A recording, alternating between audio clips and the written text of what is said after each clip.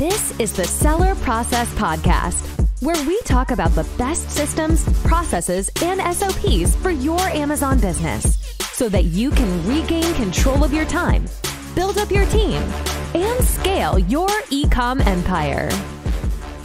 Hello, entrepreneurs. If you are serious about achieving your most important goals and you are looking for a proven system to unleash your true potential, boost your performance, and catapult your results, then this episode is for you.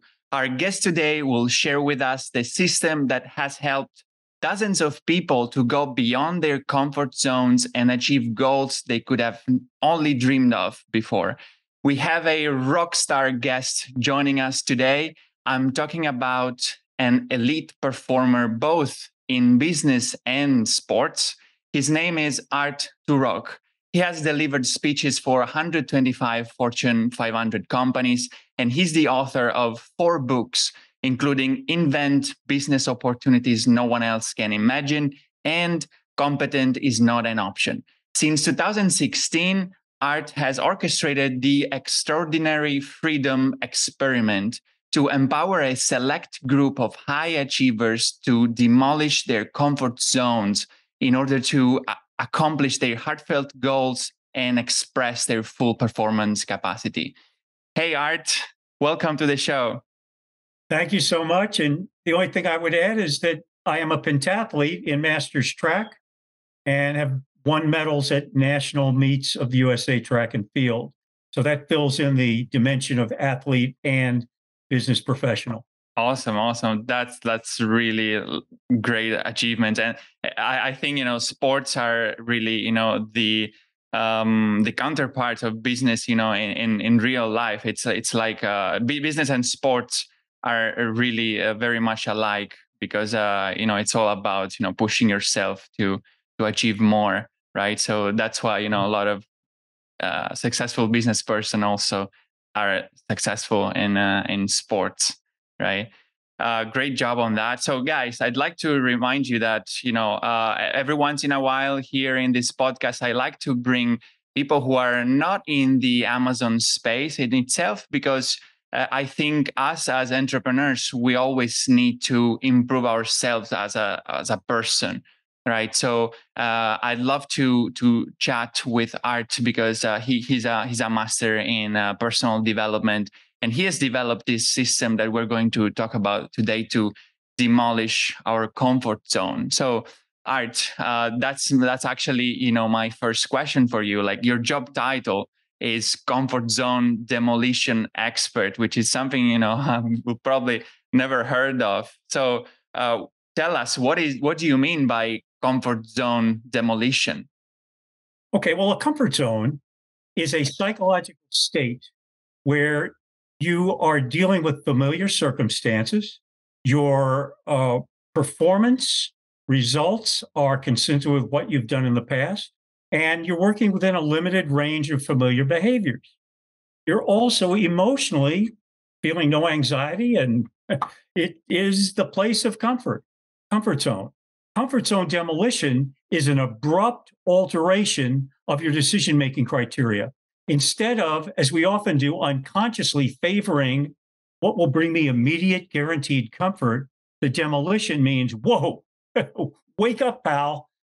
You're not going to deliver a vital result that matters to you tremendously if you keep choosing comfort and staying in this zone. You must demolish it.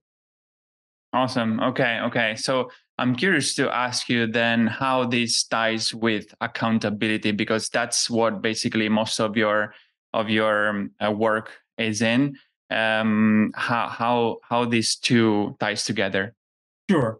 Well, accountability is taking the position, I am responsible for my effective and ineffective choices and ultimately how my life turns out. So when you take accountability, there are 4 factors to keep in mind. Number 1, your mindset. That's how you interpret circumstances. Does this look uncomfortable? Does this look comfortable? A whole array of interpretations that you might have, your mindset. Then what comes right from mindset is choice, action or behavior, and results. So I'm saying extreme accountability, you take accountability for all of those 4 factors. You operate also with the aim of zero tolerance for blaming, excuses, complaints, zero tolerance. As soon as you see yourself doing that, bam, shift right into taking accountability. So, in summary, you can't blame uncomfortable risks and effort. No, you don't give yourself that license. You must take accountability. If you're going after results, do what's required. And what's often required is demolishing a comfort zone so you do the behaviors that deliver results. I see. That's interesting. I'm curious about, because I do lots of meditation, so I'm very familiar with the concept of being aware of your behavior, being aware of your mindset and status, right? So, but I see, talking with other people, that that's not the case for many of them. So in what you said right now, like zero tolerance for excuses and right, justifications. Like, how do we find ourselves in that? Like, finding ourselves when we're doing when we are making excuses. Do you have any ways that on how to actually Yes. find Yes. ourselves? Yes. You're talking to someone who went wild. About 5 or 6 years ago, I decided to keep a list of victim language. When I say victim language, I mean excuses, blames, complaints. That list grew and grew and grew because people speak it and write it. It's saturated into most of our cultures. And the list kept growing to the point where it's now 40 pages in length. There's about 10,000 items on it. Wow. My list of occasions for extreme accountability, on the other hand, only has 200 items on it. Yeah. So you understand what the environment is that you and I, most of your listeners, walk into. So here's how you get razor sharp at it. I looked at the list of 10,000 and said there are 4 major categories that we blame, that become excuses. One is our feelings. Do I feel up to it? Am I emotionally ready? Am I feeling confident? Am I freaked out? We check our feelings as a source of motivation. We also check our circumstances. Are they favorable or unfavorable? We also check our past history. Is the result I'm looking at today consistent, pretty close to, approximate what I've done in the past? If not, I'm not sure I can produce that breakthrough. And then finally, identity. We all have a sense of the talents, abilities we have, and the type of person we are. And if we're asked to do something that doesn't seem to fit that view of ourselves, we're done. So, to your listeners, look for yourself in your feelings, your circumstances, your past history, and your identity. And that's where you're going to see the traps that create comfort zones and rob you of your full capacity. Wow, that's really gold. Thank you, Art, for that. I mean, it's something we spoke about in our pre-interview chat, and it's something I really loved. So I wanted to ask you to share it with people, because I think these 4 areas gives much more clarity to people on how to identify their where they are making excuses or complaints or blaming other people. So these 4 areas are really, like, very, very important for us to grow personally and spiritually. Just to say them again: feelings, circumstances, past history, and identity. Guys, keep these 4 in mind. Take notes. Pause this recording and take a note of those 4. So we spoke about victim language, right? So language is a big part of demolishing our comfort zone and being accountable of our action. So my next question for you is that you're saying in your practice guide, which we're going actually to share with people here. Guys, remember that in every episode, we always share some complementary material. You can find the one that Art is sharing with us today in the show notes of the episode at thesellerprocess.com, and you will find the link there or in the description of the YouTube video. So in this practice guide, you will find lots of very interesting information about what we're talking about. And one interesting piece of that says, stop holding people accountable, right? So I think that piece, it's very interesting to discuss about. What do you mean by that? Yeah, please. You can't hold someone accountable. We use that term, but really all we can do is invite someone to take accountability. They need to choose to take accountability. So accountability on demand is a fallacy. And yet you see all kinds of attempts to hold people accountable. Now, it's not as blunt as saying, Gianmarco, you must be accountable for this, and telling them how to be accountable, what they're accountable for. But what managers do typically in most organizations is they'll ask questions. Now, listen to these questions. What caused you to miss the deadline?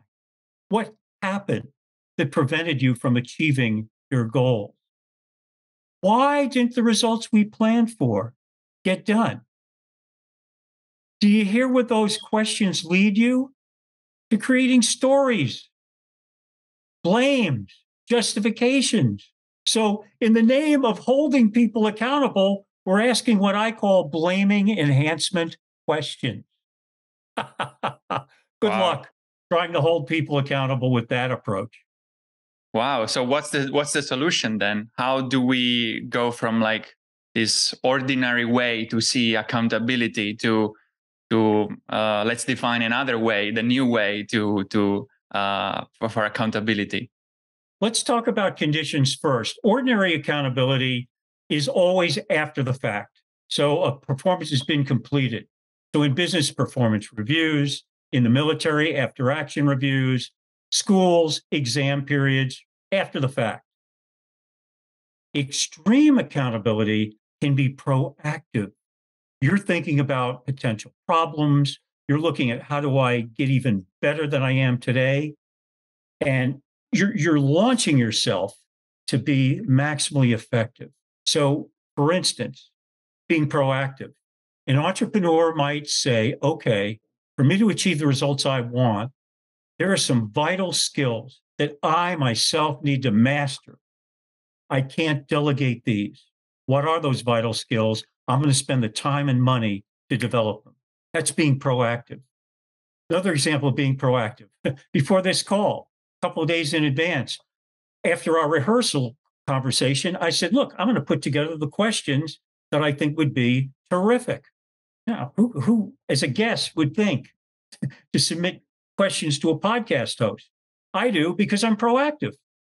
I even time my answers with a stopwatch. So that's extreme accountability. There's another piece to extreme accountability that I must share with your audience, and that is ordinary accountability tolerates blaming, even when it comes to important, vital goals. So you're sitting in with someone and you hear them talking about all the difficulty they have staying on a diet or getting to the gym, and they're growing heavier and heavier and unhealthy, and you don't say anything that would bring that up or help in coaching.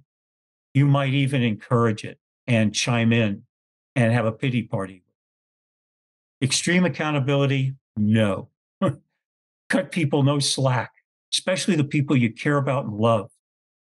You want to be able to disturb their mindset if it's off in that direction. And so what you often need to do is be able to ask them questions, offer coaching that disturbs the way they're thinking. You care that much about them. You are not going to enable them to continue to be in an ineffective mode of choosing. Wow. Okay. This brings me so extreme many questions. Yes. Now, Okay. you went, wow. What did wow mean? What is it? Well, you said wow. How did that impact you? What I said. I'm curious.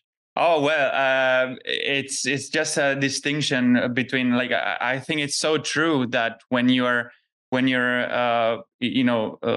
trying to find, what's the reason why these people were not accountable, then they actually you are giving them the right the arguments to start creating excuses. So Yeah. I mean, this is so true, and actually it's making me think that it's all wrong. The way like managers take accountable. Keep our team accountable. It's like we're doing it wrong, right? So Yeah. we need to rethink that accountability piece and move more toward this vision of extreme accountability, which is being proactive, as you just mentioned. So I'd like to go deeper into that, because that's the core of the system that you developed. It's about asking these 6 questions that you guys will just cover now, but you will find in more details in the practice guide that Art is sharing with us. So let's dive deeper into these 6 questions, because this is the most powerful piece of the puzzle. So what are these 6 questions? Yes. Let me talk about them as 6 categories of questions. Each category may have a couple of questions in them. So I'll start with the results discrepancy question. And that is looking at the gap between the desired results and your actual results at any point in time. So the questions could be, what results, and results are typically behaviors, some measurable metric, or a project completed tangibly. What results are you committed to accomplishing? And then the follow-up question is, what progress have you made on those results so far? And then look at the gap. Okay. Second question category is looking at self-justification, undermining behaviors. And you start looking at, what are you doing that's ineffective and what are you avoiding doing? So the questions flow. Listen, what actions do you choose to take that are ineffective to getting the results you desire? Keyword is choose. Next, what actions do you choose to avoid that undermine your ability to produce the results that matter? Again, the word choose saturates these questions. Third is the self-justification questions. And that is the blames, the excuses we tolerate. And there is a great question for that. What justifications do you choose to accept as a valid reason for lack of results? So you keep hearing me use the word choose over and over again. To make that point, you're accountable for your choices, for better or for worse. And there's another great question there. What are the worries if you actually were successful, if you did what you know you need to do and succeed? What worries do you have? Fascinating how people worry about success, and that could stop them. Now, the fourth area is looking at the colossal deception. Now, the colossal deception, Gianmarco, is the greatest mental trickery and mindset problem of human beings. The colossal deception, what it literally means is we often unknowingly, unconsciously focus on, how do I stay comfortable? Short term, immediate, guaranteed comfort becomes the priority. And what we deceive ourselves is, oh, nothing big is going to happen. I'm not going to have any problem with my long-term results. Maybe a delay. I'll get around to it eventually, someday. And unfortunately, the colossal deception can last years and decades. And you realize what might have been a neat goal was really a pipe dream. So in my questioning, we look at the colossal deception. Good example, before I even give the questions. Think of an entrepreneur who knows he or she needs to go out and get financial backing, get loans, right? And instead, that's risky. What they focus on is, I'll improve my business plan. Now, for a month or so, that makes sense. But when it goes on for a year and they keep improving the business plan and haven't sought out financial backing, that's the colossal deception. So you need to start asking questions like, what are the short-term payoffs you gain by staying comfortable? What are the long-term costs and regrets? That's coming next. But you want to start looking at the gains. And then the jigs up question is when you start facing ruthless honesty. You start looking now at the long-term price you're paying. And that's where you begin to hone in and say, okay, if nothing changes, what are the regrets you're going to have down the road? You're also asking, what are the payoffs you accept that are going to ensure that you do not make the progress you desire? And so it's those questions that really now juxtapose, okay, I've looked at the short-term payoffs. I've looked at the long-term costs in terms of results. Choose. And that's the point of no return. You literally find out, are you truly committed or are you just interested? If you're willing to play comfort, you're just interested. If you say, no, I'm willing to do what's required, what is necessity, that's commitment, which then leads to the final question. And that is the do what's required question. Perfect place to finish. This is a series of questions that allow you to do some immediate problem solving, that allow you to anticipate problems that will come up when you're successful. So it's a series of 6 questions, actually, that really set you up to begin. What's your first step to begin new habits? Questions like that really are at the heart of moving into action. So that's the flow of these questions. Wow, I really, really love them, and I was not stopping, to take notes here. I took so many notes. I think some of these questions are super, super powerful. I'd love to hear from you, like how do you use this in with a company, with groups of people? Can you give us some, like, for example, case studies or something, some example that these questions helped? Exactly. So if I'm working with a Fortune 500 company or any company brings me in, I'm working with their senior management team. What we typically do is we have them pair up to coach each other. They're accountability partners for each other. And the managers then do the coaching and use these 6 questions, these exact 6 questions.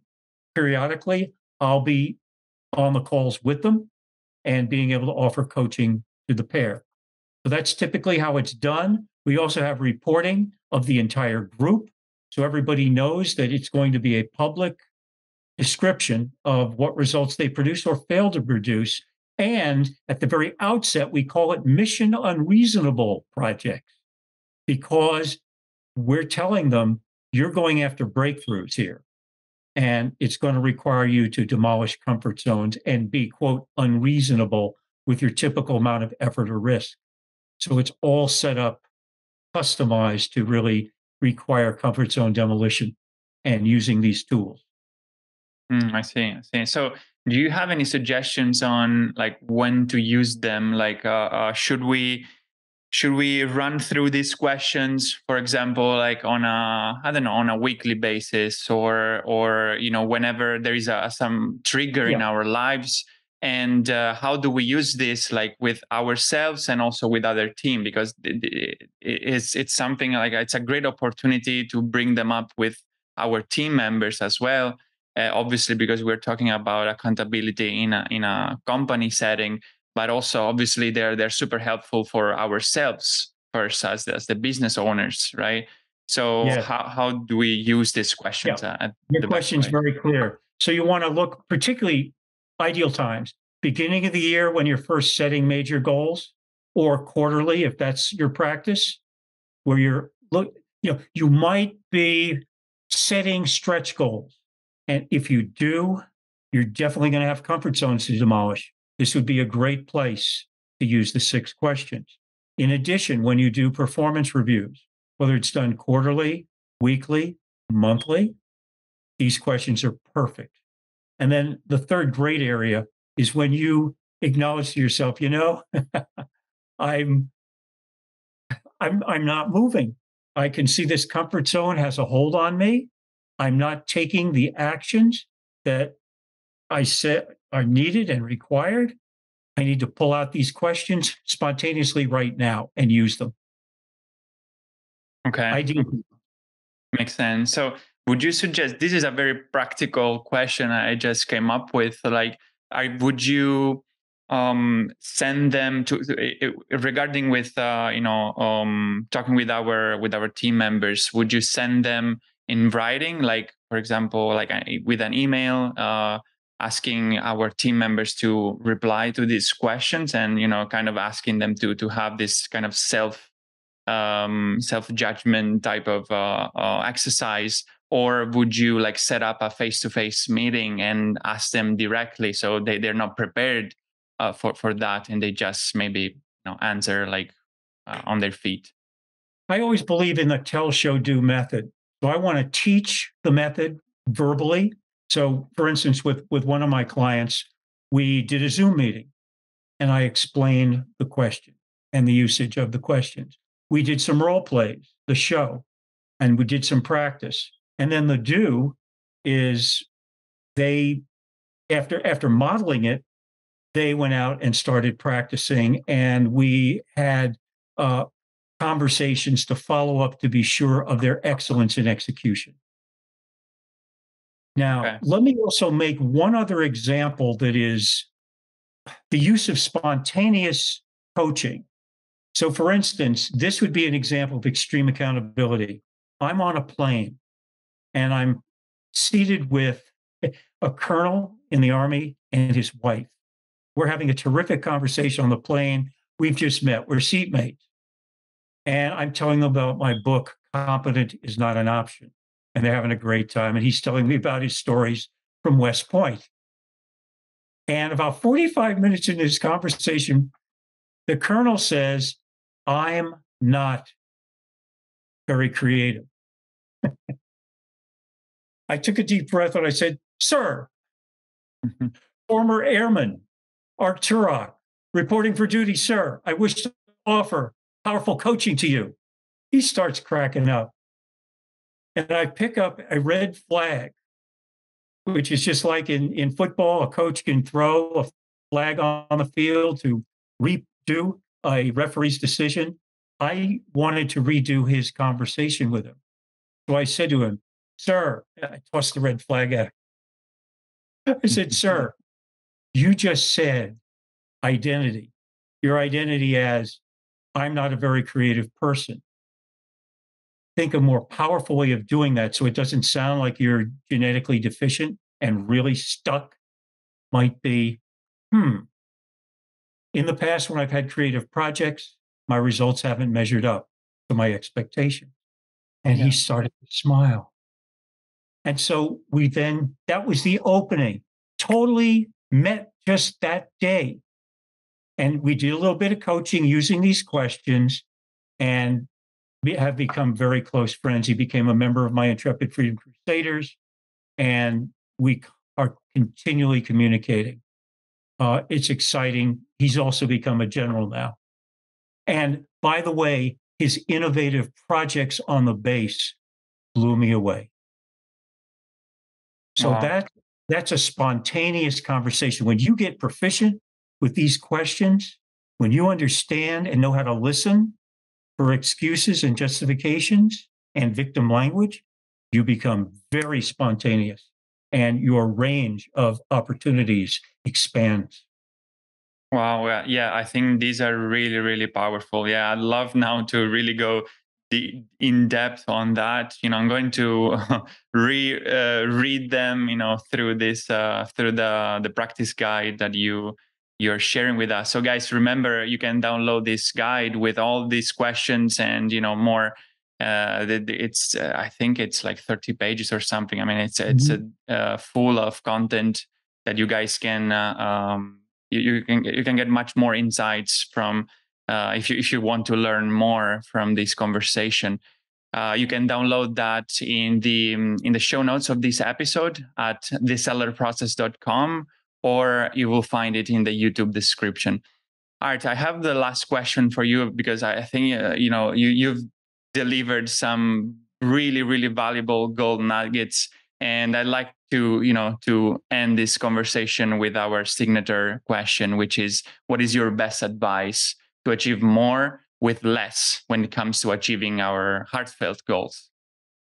Well, when I think of more with less, and I didn't know that was a repetitive question, heartfelt goals are by definition uncomfortable.